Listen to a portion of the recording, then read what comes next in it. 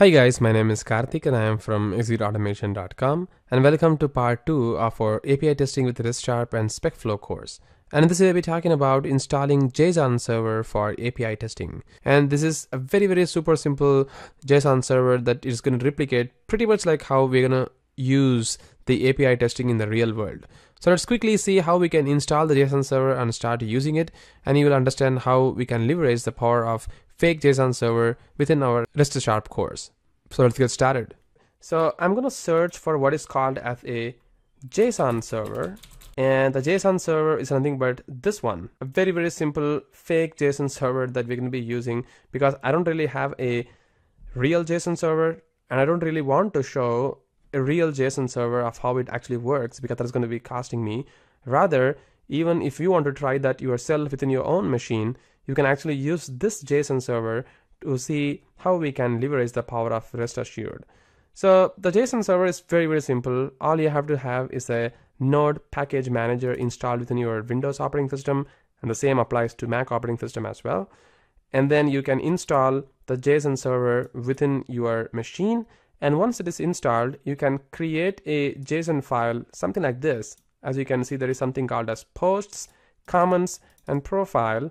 And then you can start the JSON server by pointing to this particular db.json file, so that you can then create a request, something like this, and you will get the response, something like this. Very simple and straightforward. So I have already installed the JSON server in my machine. So if you could see the JSON server, so if I just type it, you can see it is going to show me some options here, which means I have already did the npm install -g JSON server within my machine. Before that, I have also installed the npm within my Windows, so that you can install these kinds of operation, right? So make sure you install npm first, and then you install the JSON server. Once it is installed, you need to create a db.json file within any one of your directory. I have already created one in my c:/JSON folder, so I can actually show you that, which is going to look something like this one. As you can see, there are some posts. This is the ID, and this is another ID with another course. So I'm going to give this ID as 2, and this is going to be Appium, and author is Karthik KK here. And then there is ID number 3, which has no title and no author here. Similarly, there are some comments and there are some addresses within here, and there is some profile. So I'm just going to save this complete file. And then if I want to run the JSON server right now, I can just put the JSON-server, and then I can just point the db.json, which means this is going to be the file which is going to be the input for this server. And if I hit enter here, you can see it automatically invokes an application for us, and then I can just go and see the different kinds of operations that I can do. So if I hit localhost /3000/post, it's going to show all the different combinations of posts that we saw in the db.json file, right? Similarly, if I just go to the home page, you can see it brings you all the different options like posts, comments, profile, address, and db. So db, you don't really have to worry about it yet, but you can see there is something called as addresses. It's an object type, and you can see all the different addresses it is available. Similarly, you can see that there is a profile. There you go. And there is a comments. So if I hit that, you can see there are comments coming in.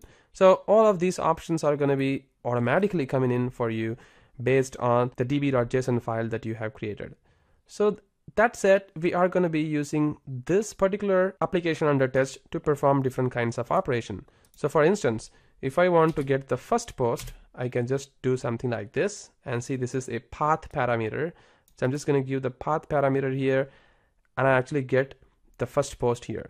If I want to do a query parameter, something like ID, something like this, you can see that I can actually get the first post. So if I do 2, you can see I get the second post. So I can do the query parameter here as well. And similarly, I can do various different operations with this particular fake JSON server. This is really cool. You can actually go to their GitHub webpage, and you can see that you can perform operations, something like operators. So you can see something like greater than or lesser than, and similarly you can do a full text search using this one, and similarly you can do relationships like expand, embed, and also you can limit the search. I guess there is something called as filter or something, or limit or something. I still don't remember very clearly. So if I just do something called as limit, there you go.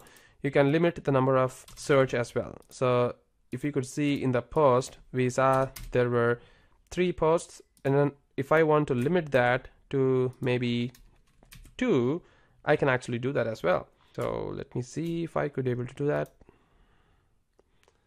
So I guess it's kind of query parameter, and it's underscore limit to 2. So you can see I can only see 2 posts here. So you can keep on doing a lot of different combinations of options like sorting and full text search using this particular fake JSON server. So we are going to be extending this fake JSON server even further by authentications and basic authentication, and also bearer authentication tokens and all those different operations in our upcoming videos of this course. But as of now, since we are going to be dealing with some of the basic operations using RestSharp API, we'll not be discussing about all these operations right now.